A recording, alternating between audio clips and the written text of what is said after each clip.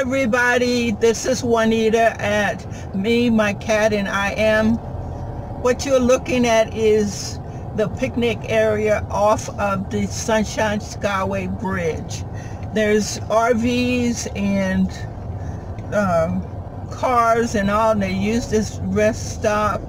It is pretty popular now because the north end has been closed for improvements or renovation.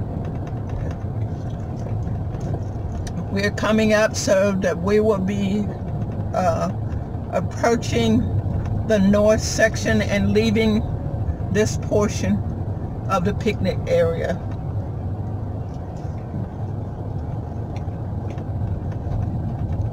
The Sunshine Skyway Bridge is very popular in this area. We're heading at 275 North.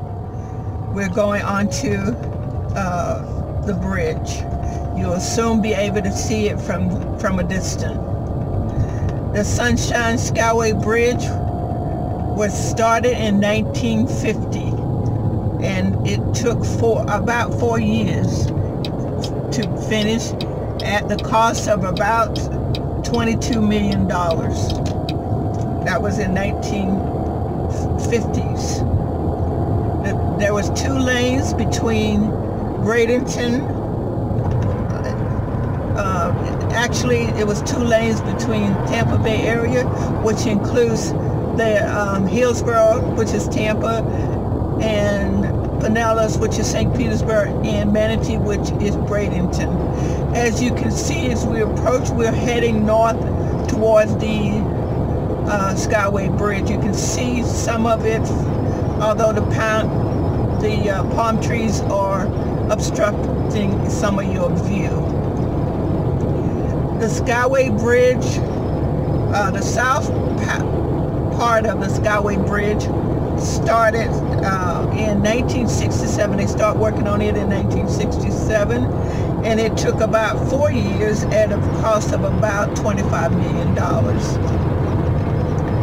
As you can see, there is a little overcast and some rain today as we approach the Skyway Bridge heading north. You can see as we are approaching that the water appears to be choppy because it is an overcast, choppy day. This bridge is very popular. To the locals, it is called the Skyway Bridge. To some, it is called the Sunshine Skyway Bridge, and some it is Sunshine Bridge. In 1980, May 9th, I'll never forget it, May 9th, 1980, the original span of the Sunshine Skyway Bridge was hit by a freighter. Unfortunately, from this side, you won't be able to see the original bridge, but now the original bridge is still there. The portion of it is still there, and it is utilized as a fishing pier. As you can see, as we're approaching the bridge, it is appears to be steep because it is. The bridge, the people in the area wanted the original bridge to be rebuilt, but instead of that, they built the span that we are on right now. And that span was started in 1980, and in 1984, it was completed. In 2005, it was renamed Bob Graham Sunshine Skyway Bridge. It was named Bob Graham Sunshine Skyway Bridge for the